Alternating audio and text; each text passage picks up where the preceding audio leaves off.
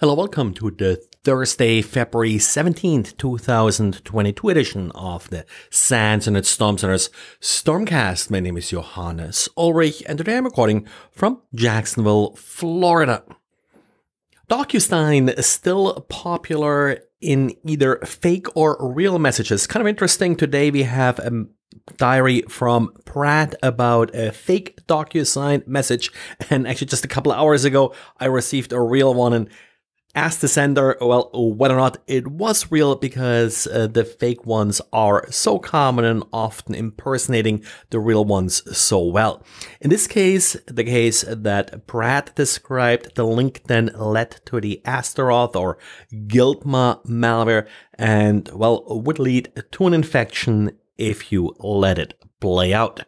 Actually, this one for a change does not involve an Office document with macros. Instead, it's just a simple zip file that then expands to a CMD file, which of course executes and downloads additional code.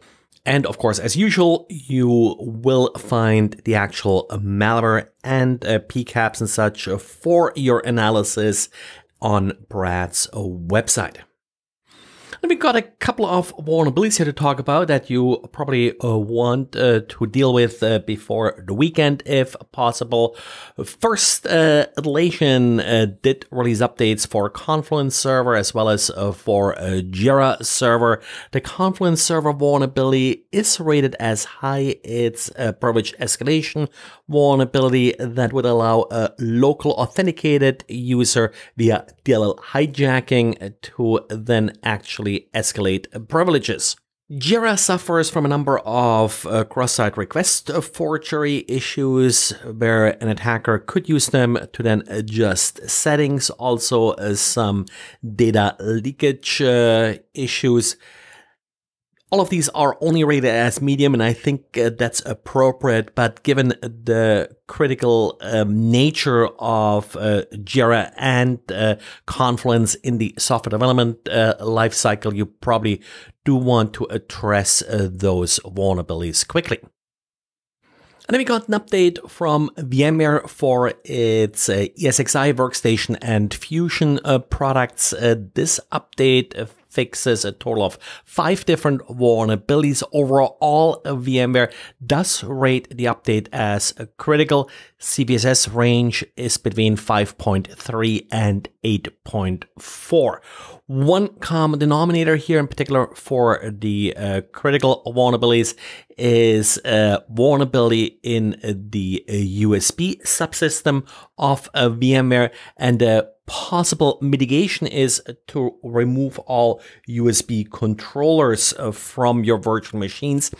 Be a little bit careful with this because this could also affect keyboard and mouse. So maybe for a server that you only access via SSH and such, this may be an option, but well, a patch, that's probably an easier and less risky proposition here. These vulnerabilities were found as part of last year's Tianfu Cup, which is one of those pwn-to-own contests specifically run in China. There is no public release of these vulnerabilities as far as I can tell. Also, a little disconnect here in the advisory. The advisory is labeled as critical. The CVSS scores are 8.4, which usually is considered critical, but the severity for the individual vulnerability says important, so I'm not 100% sure why they did it this way, just as a heads up here. The basic effect of the vulnerabilities is that an attacker could essentially break out of a virtual machine. And the FBI is warning of the use of virtual meeting platforms in order to conduct a business email compromise. I guess it's no longer business email compromise if it doesn't involve email. Well, the email still plays a role as participants are invited to the meeting. And apparently in some cases, actors here have used sort of these deep fake audio impersonations of individuals. So it may be a little bit difficult to figure out that you're not talking to the CEO here in particular, if you're not sort of talking to the CEO on a day-to-day basis.